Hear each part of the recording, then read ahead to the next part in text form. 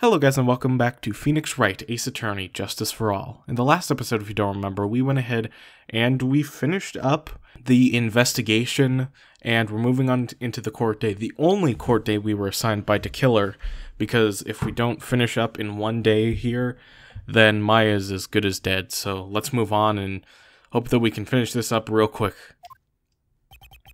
Adrian did it? And that's what it looks like. Dude, no way. That woman wouldn't do anything like that. In court today, there will be a mountain of evidence that will implicate you. A mountain of evidence? I'm certain there is someone out there trying very hard to pin this whole thing on you. Please, Mr. Lawyer. Dude, like I said yesterday, I'm refreshing like a spring breeze, alright? I can't let any sort of scandal ruin that. I understand. Well, it's almost time. Mia, we must get a complete acquittal today. I know. I can't focus on Maya's situation right now. Or Pearl's either. No matter what, I have to focus on winning this case by the end of today. Indeed. Well, let's get going. It's him. This is Wright. Good morning. This is it, Mr. Attorney. The day of the trial. Maya. She's unharmed, right? Well, when I checked on her earlier this morning, she seemed a bit, how shall we say, tired. Don't worry, people don't die that easily. Besides, what you really should be concentrating on is winning today's trial. For myself, you must win today's trial, which is why I sent you a little present this morning. Present? What in the world would you want to give me? You'll figure it out once the trial opens, even if you don't like my gift. I expect you to graciously accept it and win the day's contest, if you please. Wait! The kidnapper sent me a present? Mr. Lawyer, dude, who was that?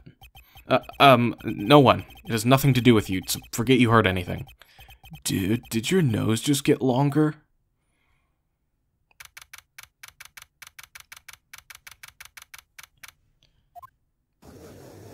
Huh. That's a bit weird.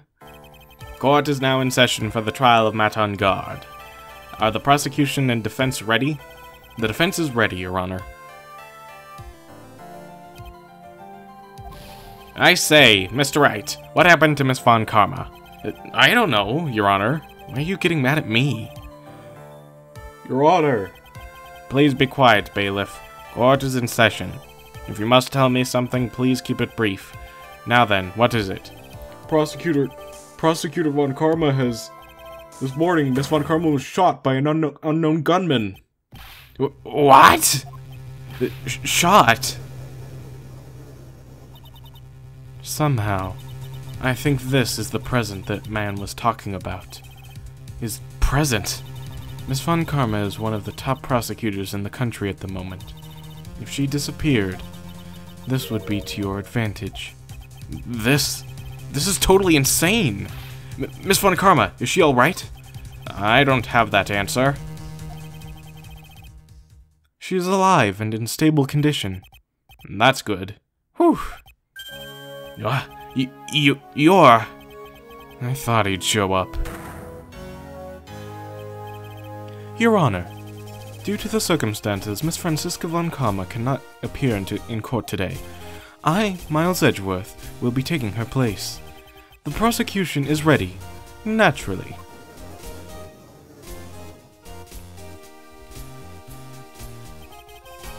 Miss Von Karma was shot in her right shoulder and is currently undergoing surgery. Luckily, I have looked this case over and am familiar with the details. The prosecution seeks to prove the guilt of Mr. Matt Engarde. The court acknowledges the prosecution. Mr. Wright, I finally found the answer I was struggling for on my long journey this past year. By the time this case comes to an end, you too will know the answer. Now then, The prosecution would like to call its first witness. Please bring Detective Gumshoe to the witness stand. Witness, your name and occupation. My name's Dick Gumshoe, sir. I'm a detective down at the precinct. For now. For now? After this trial's over, I'm supposed to turn in my badge, sir. Detective Gumshoe? The prosecution has no need for a depressed witness. Lift your head up and face forward like a proud officer, Detective Dick Gumshoe. Yes, sir. Now, let's have your testimony.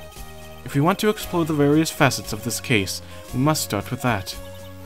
And get ready, Phoenix. This is going to be one very rough fight. Yeah, it would have to be with Edgeworth as my opponent. The answer he was struggling for. Interesting. Show me this answer you finally found, Edgeworth. Bare facts of the case. This murder happened after the Hero of Heroes Awards ceremony, sir. The victim, Juan Carita, was found dead in his hotel room. After looking into the cause of death, we believe he was definitely murdered, sir. At first, we thought there was something suspicious about the empty guitar case. However, we later found out that the guitar case had nothing to do with the murder. After the award ceremony ended, the victim was alone in his room? Yes, sir. Both the victim and the defendant went alone to their rooms, sir. I see. Mr. Wright, you may begin your cross-examination.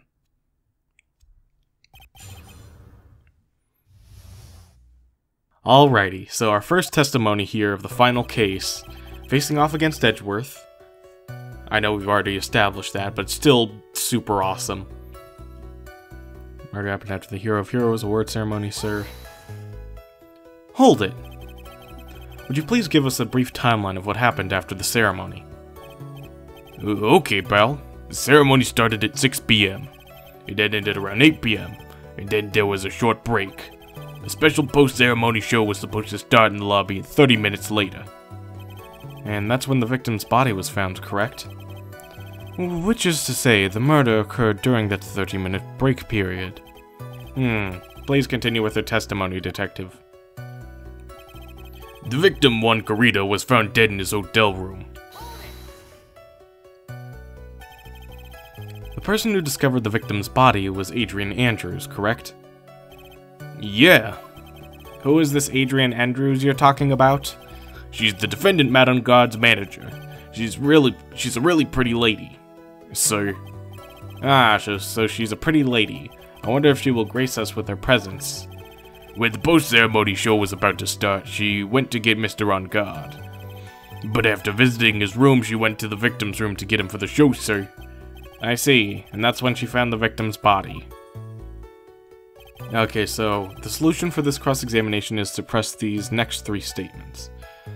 After looking into the cause of death, we believe he was definitely murdered, sir.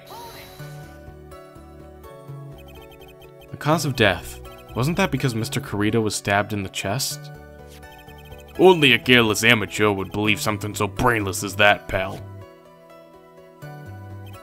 Take a good hard look at the crime photo. Now a real pro's attention would be drawn here, to the bandana. Banana. His bandana, sir. That's the thing wrapped tightly around his neck, sir. Ah, yes, I see. His banana-scented bandana. Then what about the knife? It seems to have been stuck in the victim's chest on purpose after his death. We have a crafty murderer on our hands here.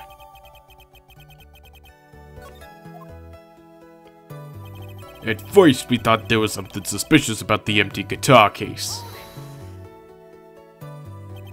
And why did you think that? Because it was empty, pal. The German ninja doesn't go anywhere without his bright red guitar, and we couldn't find it anywhere on the scene of the crime. Oh, then how about this theory? A fan really wanted the guitar and did the crime to get it. How's that? We thought of that too, but... But? The only fingerprints on the guitar case were the victims. Only the victims, huh? I see. So much for my theory then. I mean, I guess they could have been wearing gloves. I don't know. However, we later found out that the guitar case had nothing to do with the murder. What convinced you it had nothing to do with the case? The guitar wasn't at the Gatewater Hotel that night. Well then, where was it? The bright red guitar was eventually found at the TV studio. The victim, Juan Corrida, had apparently only taken the case with him, sir. So you mean he forgot to put the guitar inside the case? Yes, sir. Even when he was on stage for the ceremony, he didn't have his guitar. So that guitar case was empty even before he got to the hotel. Yeah, that's right. So it really had nothing to do with the case after all. I believe that is enough. First, the victim was choked to death with his bandana. Then, after the victim was dead, the killer deliberately stabbed him with a knife. Which brings me to my next point. Why then did the police arrest Matt Engarde? Because there was reason enough to suspect him. Here it comes. Looks like Edgeworth's back in full swing. Very well. Detective Gumshoe, please testify about this matter. Yes, sir.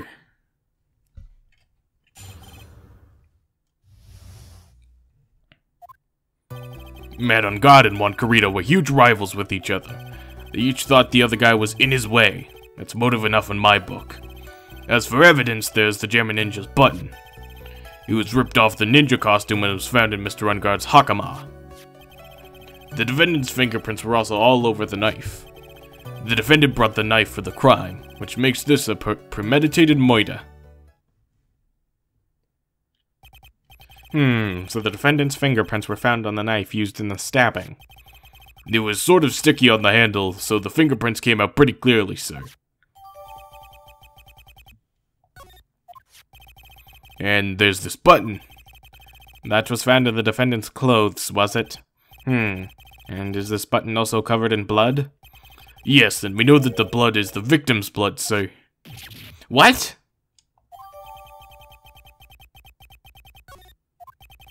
All of this points very clearly to the defendant, doesn't it?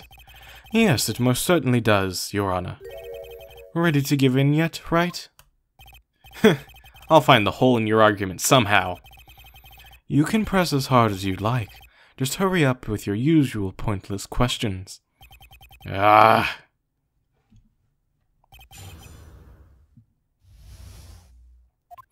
So there is a simple contradiction here, but I'll go ahead and press around as always. But in terms of popularity, Mr. Engarde won, did he not? Yeah, but you know what's ironic, pal? Juan Corrida was always one step behind Mr. Engarde in everything. This year it seemed like he'd finally caught up, ready for the big final showdown. But Mr. Corrida lost the Grand Prix in the end. And that is too bad. He must have been pretty downhearted after losing. They each thought the other guy was in his way. That's motive enough in my book. Wait just 1 second here. Mr. Engarde was beating Mr. Corrida in the popularity polls. Well, yeah, I guess, but, Which means, in the defendant's eyes, the victim was not a rival at all. Which means he had no motive to kill at all. Yes, I quite agree. Well, Detective? It's not... well... I guess if you put it that way, then yeah, the defendant would have had no motive. Detective, I'm beginning to see why you were fired. Yeah? No, not you too, Mr. Edgeworth, sir. That's... I look forward to your pension negotiations. No! Now, Detective, let's continue with the testimony. No, my poor pension too. Detective, if you value your money, I suggest you proceed. Yes, sir. We can talk about my pension later, sir. What about what I was saying? Hello? Anyone? As for the evidence, there's the Jammin' Ninja's button. Do you have any proof that the button belonged to the victim? Huh? I don't get you, pal. Oh, let me put it this way. I'm asking you if you have any evidence to back up your claim that this button was ripped off of the Jamma Ninja's costume. Huh? But can't you tell just by looking at it? And the victim's blood is on it. Anyone could have smeared that blood on there afterward. Mr. Edgeworth, help me, sir. Alright, I knew it had to be this piece of evidence. Now to reel this one in. Thread. Huh? The button was attached to the costume by thread, obviously. And that thread snapped when the button was torn off. If you match up the ends of the thread on the costume with the thread on the button, it is a perfect match. Yeah, that's it. They're a perfect match, pal. Ugh. That's Edgeworth for you. Never misses a beat. He was ripped off of the ninja costume and found in Mr. Engarde's hakama.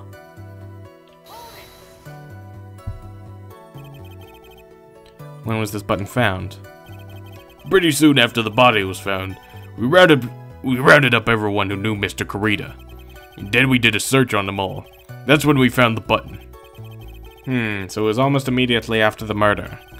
The police didn't have the free time to lollygag and play tricks, unlike some people. Hey, what is he trying to say about me here?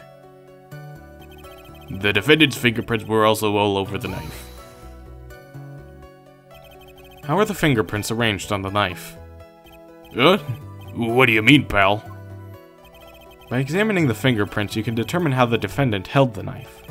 For example, did he hold it normally or overhand? Oh, is that what you meant? Well, we didn't actually think of that. I can't believe the bumbling of this department. Hopeless. Were you paying attention to the testimony, Wright? The defendant's fingerprints were all over the knife. There's no way to determine how the knife was held at the moment of the murder. So is the defendant the owner of this knife then? The defendant brought the knife for the crime, which makes this a premeditated murder. There's no way this was a premeditated murder, even if he bought the knife. Sorry, pal. This isn't just some pocket knife. It's not really useful for anything, and you can't just walk around with it either. Well, this is not good. The prosecution can prove it was a premeditated murder we're done for. Phoenix, yes? There's something very interesting about what the detective said just now. Think carefully, before it's too late. A button covered in the victim's blood, and a knife with Engarde's fingerprints. Be grateful. If the judge were more rash, he would have already pounded his gavel in closing. We're still in a world of trouble. Well, before any battle, you must find your enemy's weakness. So let's find the weakness in this testimony, no matter how small it may be. Okay, Phoenix? So the solution for this is to go to the last statement here.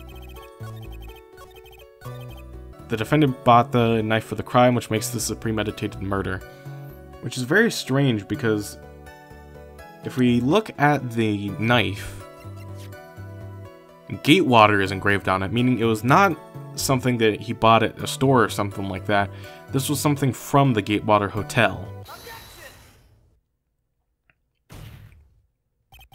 Wait a second. What? So the basis of your argument that this was a premeditated murder is simply that my client bought a knife beforehand. That's right, pal. The defendant did not buy this knife. Huh? Take a good look at the handle of this knife, and you'll know what I'm talking about. Huh? This has a Gatewater seal set into the handle. Gatewater? I think I've heard that name somewhere before. That's the name of the hotel. The Gatewater Hotel. Uh-oh. The murder knife was actually property of the hotel, which means that this murder was not premeditated. Yes, that is very true. This is a very big... What is it, Mr. Edgeworth? I'm sorry, but the defense is simply too careless. What? I think whether the crime was premeditated or not has already been determined. How so? I admit this knife is hotel property. There's no one currently on the police force that is dumb enough not to realize this. But I didn't know. Oh. Aww. The question is, where did this knife come from? Why, that's obvious. It came from the victim, Mr. Kurita's room. Sorry, Your Honor, but that is incorrect. The victim ate a last meal before he was murdered. With that being the case, I would like to draw the court's attention to what is on top of the table. There's a knife and a fork on the table. Then, where in the world did this knife come from? If it pleases the court, I would like for us to recall the room of the defendant, Mr. Matt Engarde. Especially what was on top of his table. There's something missing. Perhaps it is a single knife? We investigated the leftover dishes for fingerprints, and while we were investigating, we came to the conclusion that Mr. Matt Engarde's knife was missing. Mr. Engarde has gone to the victim's room with the knife he had used during dinner. Why would he carry a knife on a visit? To kill, of course. And with that, I believe the prosecution has proven this was a premeditated murder.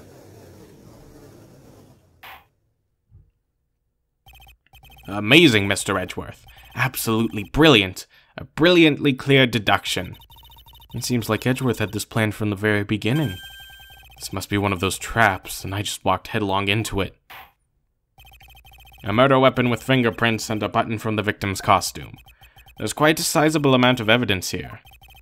I could safely say that any further deliberation is a waste of Your Honor's time. Although, I wouldn't mind if the defense were to present evidence not yet shown to the court. Evidence not yet shown? He means evidence that the court hasn't seen yet. In other words, new evidence. What does the defense have to say about this, Mr. Wright? Well, Phoenix, the judge is favoring the prosecution right now. If we answer with something wrong here, that gavel will be ringing out to the sound of our defeat. Mr. Wright, do you have something important and necessary to present to the court? Actually, I do. There's one piece of evidence that catches my attention. Something that this court has yet to see. Mr. Wright, I will say this one more time. I do not feel this trial needs to continue at all. However, I am giving you one chance, and only one. What the judge is saying, Wright, is don't try pulling one of your usual bluffs here. If I mess this up, it's curtains for all of us. You may now present one and only one piece of evidence. Now then, what is this important evidence that you must show to the court? Well, the only thing that hasn't been shown off yet that actually has some relevance to this case is the wine glass. This is a wine glass, is it not? Please look at the photo of the crime scene one more time. The scene is a mess because of the victim's struggle against his assailant. The vase was broken, his makeup all over the floor. These were all things that were at one point sitting on top of the dresser. Well, yes, I see your point.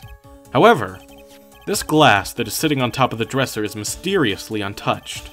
The only thing that had not fallen over along with everything else is the wine glass. This piece of evidence is more than strange enough to warrant further consideration.